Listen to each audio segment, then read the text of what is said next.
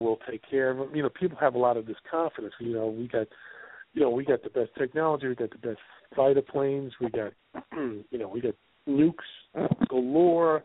You see what I'm saying? So people could say, oh, I could go on my everyday life because I know that what we have in our arsenal will protect us. Yeah. Yeah, and then we got, creatures that have done things that, we haven't even done. I mean, it's obviously their technology is going to be a hell of a lot more advanced than what we could ever imagine. Yeah. So, I guess people would be a bit freaked out over that. I mean, they've managed to, cross paths of different galaxies, and, we haven't even been past the moon yet. So, I mean, that is kind of scary if you think about it. I mean, what kind of weapons do they have? I mean, sure, we have things that can destroy this planet. Absolutely. Perfectly fine. They've got spacecrafts that can, be intergalactic. And I have a couple of contacts in NASA that I was back and forth with that are, they straight out telling me, man, he says we got tons of footage and stuff that we can't explain what the hell flew by, what's the, tagging around the International Space Station once in a while, objects on the moon that come and go. They told me straight out, man. They said, we'll know immediately if there's, if it's an asteroid, micrometeorite burst, anything like that.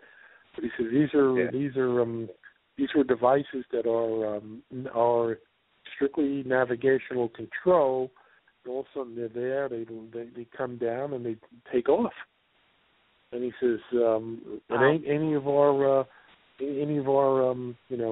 call it infrastructure like the planet Earth. It's not coming from China, Japan, or Soviet Union. So where is it coming from? It's not Canada, and we're definitely not sending anything up. So where's it coming from? And they come across this every so often, and they're like, we don't know, but you can only speculate where it's coming from. Some intelligence out there somewhere. Well, what do you think is the main purpose of why aliens would, want to come and visit our planet? What was that? I'm sorry. What do you think the main purpose of aliens coming to visit our planet? That question is a great question, because that question also goes back to a classic case to this day. To me, it's probably one of the top 5 cases of classic cases. Remember, there was a case in 1961, and I actually did a lot of research and actually spoke to the living, the niece, and this was the Betty and Barney Hill incident in New Hampshire. I love that. So, what's that? What was that?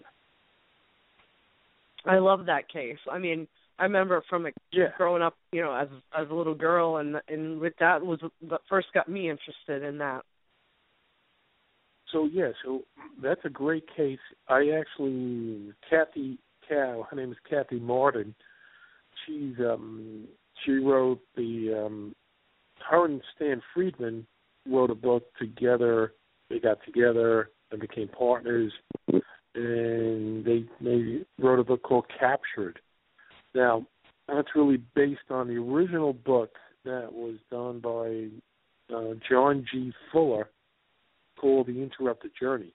Now, the Interrupted Journey book was really exact interrogation and interviewing with Betty and Barney Hill by the author that came out with that book. Mm-hmm. Now, to answer your question, Dan, why would they want to come and visit it? It's a good question.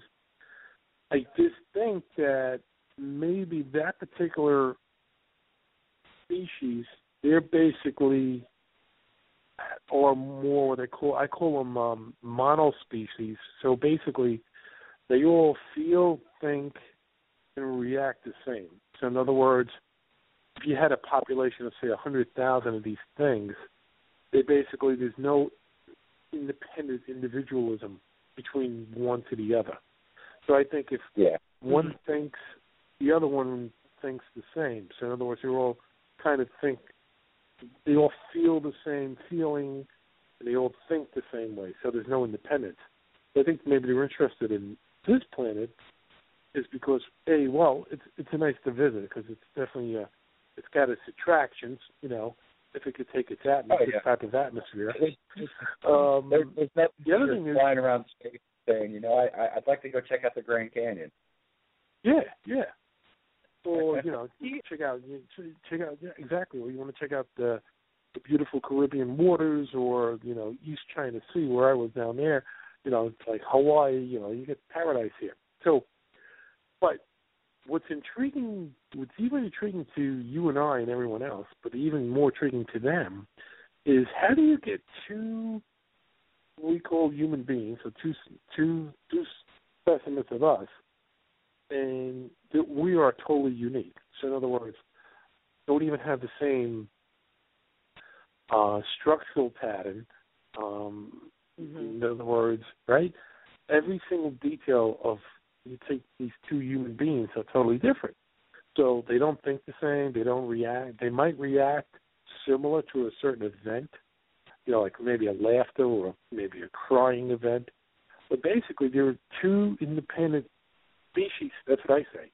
So these aliens probably say, "Geez, this planet's loaded with these, with these individual specimens here, but no two of them alike. There are totally how many different combinations of faces? Let's say they call that a face too, are totally different.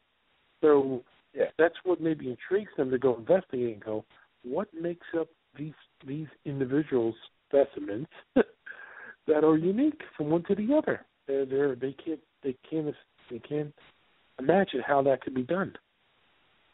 Mhm. That's a good theory. I hope for the sake of our planet that theory is correct. I do, because there's the other theory that suggests that maybe they're exploring our planet for the same reason why we're trying to explore other planets. Our resources are getting limited. I mean, it's a possibility, but what's interesting is the Betty Barney case, when she came up with a map system that the alien kind of put in what they call hologram back then, which wasn't termed yet, but kind of like just think of a hologram that just comes down, and the guy could actually, this is where we are, this is where we're located, kind of. Like in Star Wars. Transferred that information where she remembered it. Yeah. So they're in a double sun system of Zeti Reticuli 1 and Zeti Reticuli 2. So it's almost except we have one here, one dwarf sun. So they have two, but similar type of planetary, environment, according to what they told her. Mm-hmm. Yeah. Yeah. So, now, do you believe, personally, just personal opinion, do you believe that they have reproduced, whether it was, genetically, physically with humans, and have produced alien/human? I mean, crude term, but some kind of subspecies. Yeah, like yeah. I mean, what's something like that? Yeah, like there's maybe some aliens running around, because if you think